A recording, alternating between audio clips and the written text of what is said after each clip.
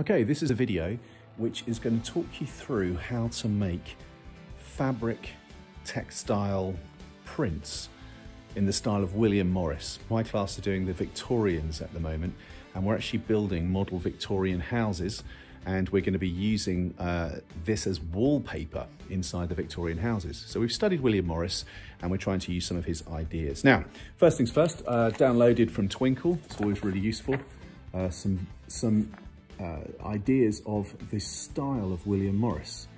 And what I've got the kids to do is to start off on a polystyrene block, is to, with a felt tip pen, very lightly draw out some kind of ideas. What I've kind of gone for here is a pattern so that hopefully this half can be joined with this half, and it might create something looking a bit like a plant or flower.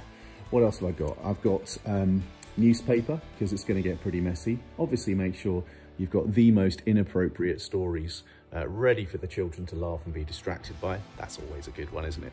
Secondly, I've got some ink.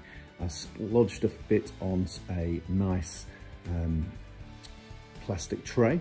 That's going to be useful, and I've got 2 ink rollers. So the first thing you're going to do is after you've got some then to draw out some sort of floral designs, which might get quite busy with a felt tip pen. Done it on this just so that it's not going to push into the polystyrene. And then the next thing to do is using a sharp pencil,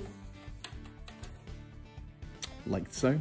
We're going to go over the lines to create the indents needed. So this is where we speed up and come back to it when it's ready.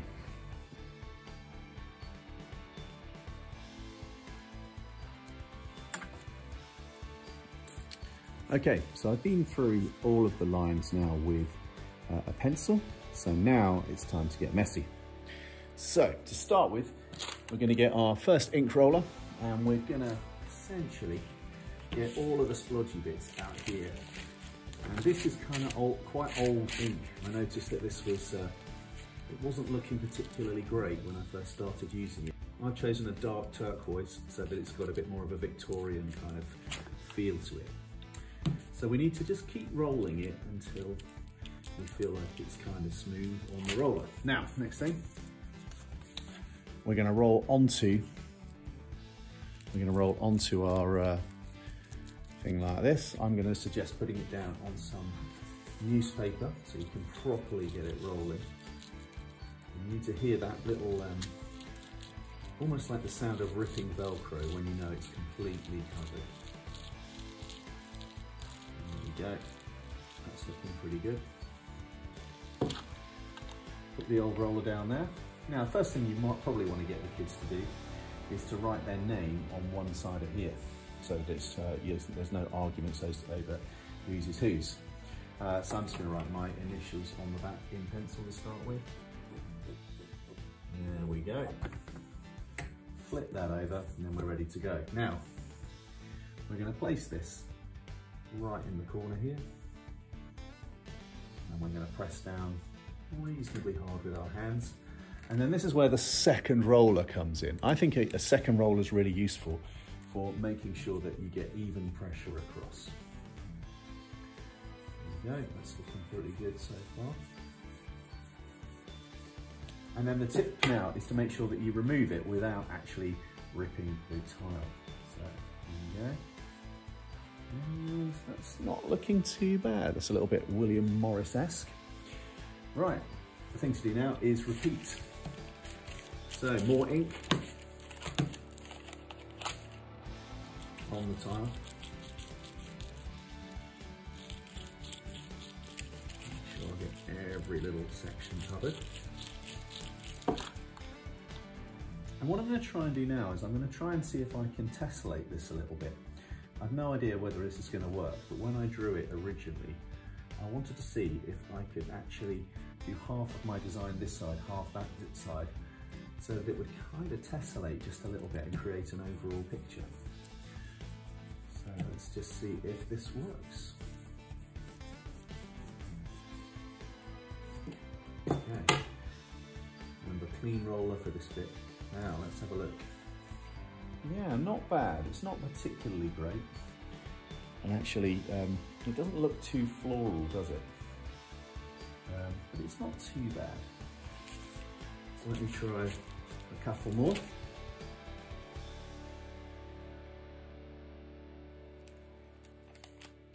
we go. So, one print in the style of William Morris, and you can see here, this is what happens when you don't quite get the ink looking particularly good. So it looks okay. I've tried to get a plant sort of design here where it's sort of symmetrical, and it's kind of worked. I've tried to get some of the vines to sort of go from the bottom and continue on the next one, which is okay.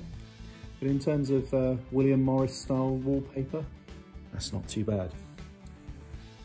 Okay, so having done this, what would I suggest would be an improvement next time? Well, I think it's turned out okay. I think it does look a little bit like William Morris style wallpaper, but the main issue that I have is that I think it's tried to be a little bit too clever in the use of symmetry. It doesn't actually look like flowers, it just looks like a bit of a mess. So here's a couple of other ideas which don't necessarily tessellate, but you can see I think they're that much more effective. They do actually look like the plants and flowers that they're supposed to look like. And this is a very, very simple one, but again, it's much sharper. So I think maybe simplicity is perhaps better than trying to be too complicated. I think you can see from my tile, actually the sharp pencil that I did gouged into the polystyrene a little bit too much, which made the edges a little less accurate. So I would suggest maybe using a biro rather than a sharp pencil. Anyway, hope you found those tips useful, and if you enjoyed this video, please like and subscribe. Until next time, see ya.